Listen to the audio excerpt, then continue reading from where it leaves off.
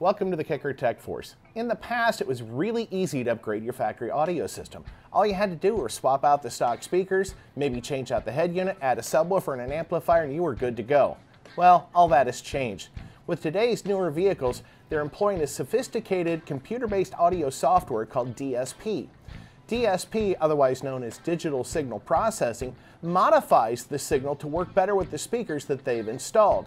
Now this is great if you don't plan on upgrading your audio system, but even if you just want to change out your speakers, that factory EQ curve that they've altered to make sound better with the stock speakers may make your better, more accurate aftermarket speakers sound even worse than the stock speakers did. This isn't good. So here at Kicker, we've introduced a line of products called the Key line. Now the Kicker Key products are designed to make installation with these newer OEM radios a snap. What the Key amplifiers do is they analyze the signal coming out of the factory radio or amplifiers and they retune that to match up to any system possible.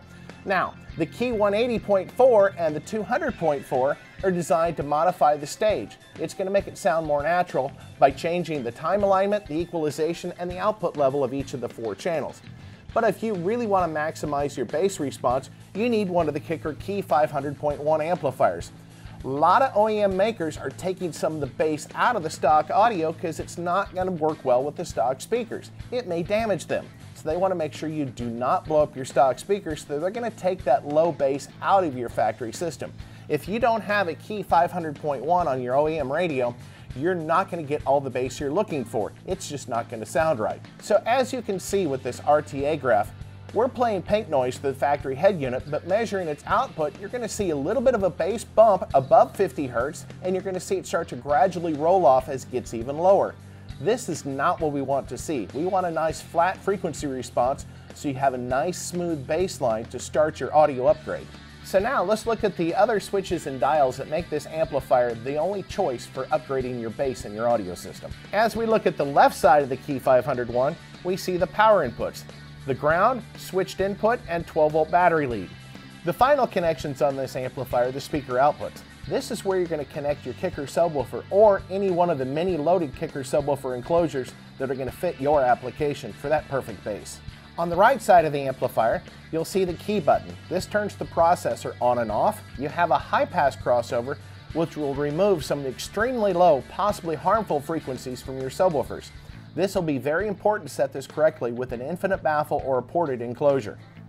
You have a low-pass crossover to tune the output style of your bass. The last dial on the top row is the bass boost. If you still need even a little bit more bass, feel free to turn this up just a little bit to give you that extra thump you're looking for. Next, you have the gain match LED, and that will be explained in the owner's manual. That will help you match the gain of the amplifier perfectly to the output of your factory head unit. You can also add a remote bass sublevel control. This plugs into the terminal socket on the far right side of the Key amplifier. On the bottom row, we have an input switch.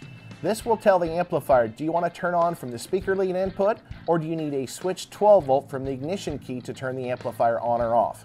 The signal input harness will accept 10 volts from an RCA input for an aftermarket head unit. If you prefer, you can cut the RCA ends off and run speaker wire right into the Key amplifier.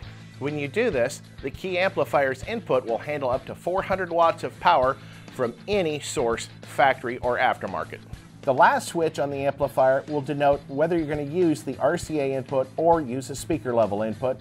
And finally, you have the gain matching dial. Once again, follow the procedure in the owner's manual with the proper setup tunes, and you will set this amplifier to work perfectly with your OEM head unit.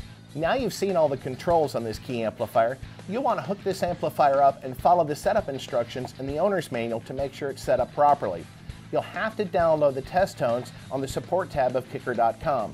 Once you do that, this amplifier is ready to fine-tune your bass to give you all that output that you're looking for. Remember that initial graph we showed you of the bass roll-off?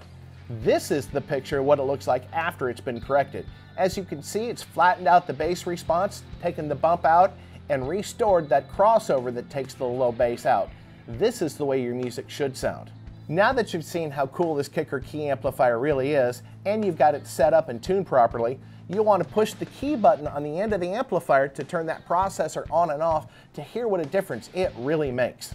Make sure you guys check this amplifier out at your favorite online retailer or go visit your local authorized Kicker dealer to audition this amplifier in person. I think you're going to love it. Stay tuned for more Kicker how-to videos. See you soon.